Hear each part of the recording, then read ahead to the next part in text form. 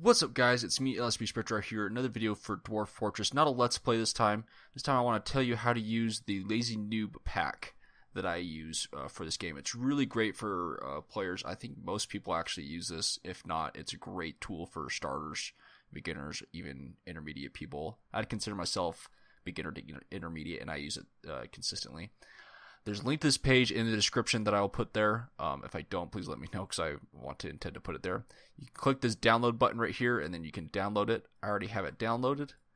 What you'll see is you'll get a zip file that's called Paired to X Errant Starter Pack. I have all the past starter packs for different versions that you see here. It'll come in a zip. You unzip it. You go into the file, and you'll see this Lazy Newb pack starter. You'll go ahead and you can ignore the rest of this.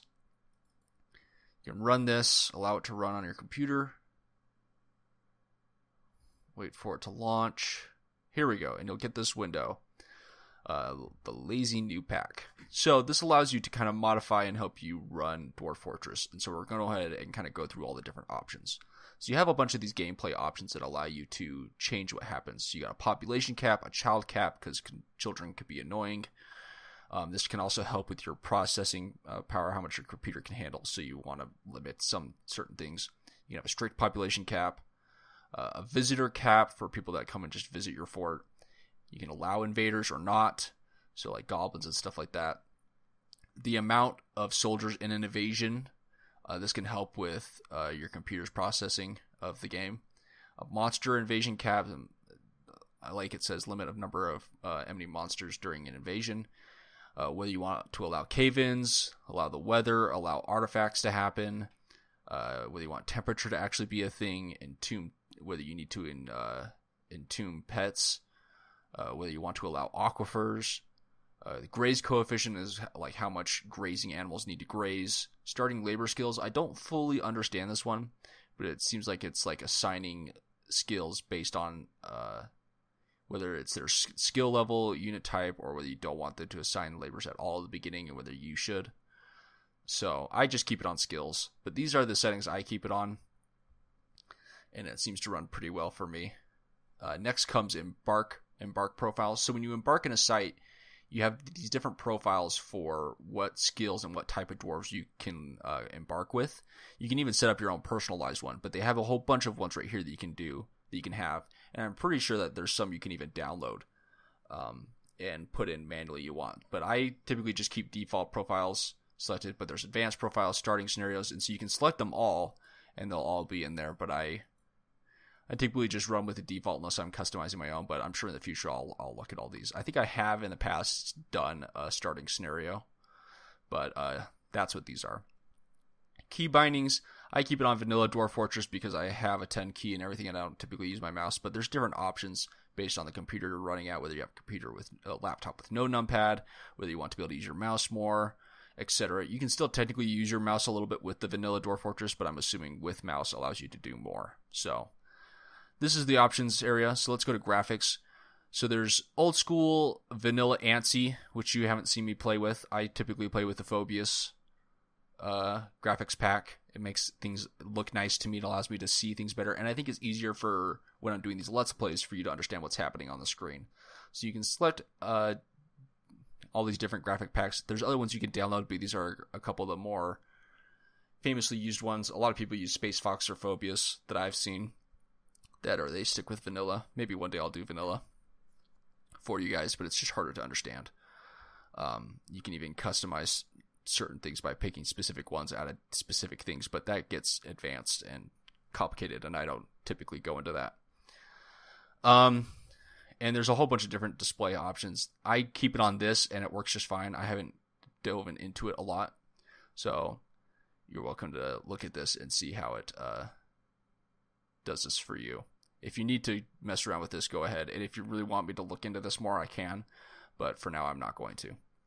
Next is utilities. These are a whole bunch of different, you could almost call them hacks for the game. I don't use a lot of these. The ones I use the most is called Dwarf Therapists. So you just double click on this here and it will launch. It needs to have a game running, but essentially what it'll do is it'll show you a list of all your dwarves and show you their happiness level and what they're kind of thinking and their personalities and stuff without having to search for it individually in game. It's really useful to check to see how your dwarves are doing. Here at the end of this video, I'll try to dive into a game so you can really see how this looks. But for now, we'll continue on. So you're welcome to look at all of these. Some of them are fairly great to work quick for. It allows you to like copy and paste fort designs, options like your bedroom setup and things like that. Other than that, some of these are like isometric views, all sorts of different things. I don't look at it too much, but I'll be diving into more of it as I do this Let's Play series, I think. But the one I use is Dwarf Therapists. I use it a lot. I haven't yet in the Let's Play series, but that's because we haven't had a lot of dwarves yet. Next is Advanced. So you can enable the sound, take it down. You can enable a frames per second calculator. You can say when you launch the game you don't want the intro movie. You can state whether you want it windowed or full screen when you launch, how big you want the window when you launch. This is the part that I find the most useful. I suggest having an autosave because this game still crashes. Technically, this game isn't finished. Technically speaking, even though it's a very finished game in my opinion. It still has bugs, but it's a very complete game in my opinion. But I'd keep the autosave on seasonal just in case your game crashes, which does happen.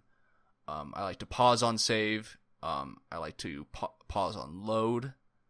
And I like to compress the saves. That's just how it always was. It says keep this on unless you experience problems with your saves. So yeah, just keep it on. But I like to keep this. You can have it on yearly or none, but I like it on seasonal. That way I also know when the season's over. So yeah, you can also set your process priority and stuff like that. So if you need to give your give Dwarf Fortress more processing priority on your computer, you can. I keep it on normal because I'm also recording at the same time I'm playing, which is difficult on my machine, but it gets through it. Next is Dwarf Hack, DF Hack. Honestly, I haven't done a lot of this. Multi-level view was just on by default for me. I don't even use it. But there's lots of different things here. Eventually, I'll probably use enhanced gameplay, which adds human merchants and elvish diplomats. But essentially, there's like an automatic job assigner. You can hide the DF Hack console. You can do more mouse control options. Performance tweaks if you're having troubles running the game. But I think it does also change some of the gameplay. So you can enable this if you need to. I suggest you don't if it's running just fine. But if you have an older computer, you might want to try enabling this. And you just click on it and it turns green to enable it. Stone Sense isometric view, like it says, it gives you an isometric view of the game, I think on a separate window. So, I mean, use it as you want. I don't use it a lot. I'm sure in the future I'll use enhanced gameplay for sure, and I may even mess around with isometric view, but for now, and this was just enabled by default, so I don't think I actually use it. I don't think I ever have, but it was just enabled, so I've left it. You can do whatever you want. Other than that, once you've selected everything, you just click play Dwarf Fortress and it launches, and that's pretty much it. I think in the next video, I did in the past a brief overview of starting a game, and I feel really bad about it because I felt like it was a really pathetic video that didn't go into enough detail. And so I think in the future I will do a video that goes over how to set up and embark and really go through the nitty-gritty details of setting up a world, like I've done with this Lazy Newb pack, gone through the nitty-gritty of everything. But for now, you can reference that other video to see how to start up a world if you need to. But you should be able to follow along, and the game explains itself fairly decently. So, and part of the fun of this game is figuring stuff out, so I can understand if you don't watch all of my videos. Other than that, I hope this helped you understand the Lazy Newb pack. And again, there'll be a link in the description below where you can download it. They release versions somewhat frequently, so keep an eye out for new ones that come out. And I'll see you guys on the next video. See ya!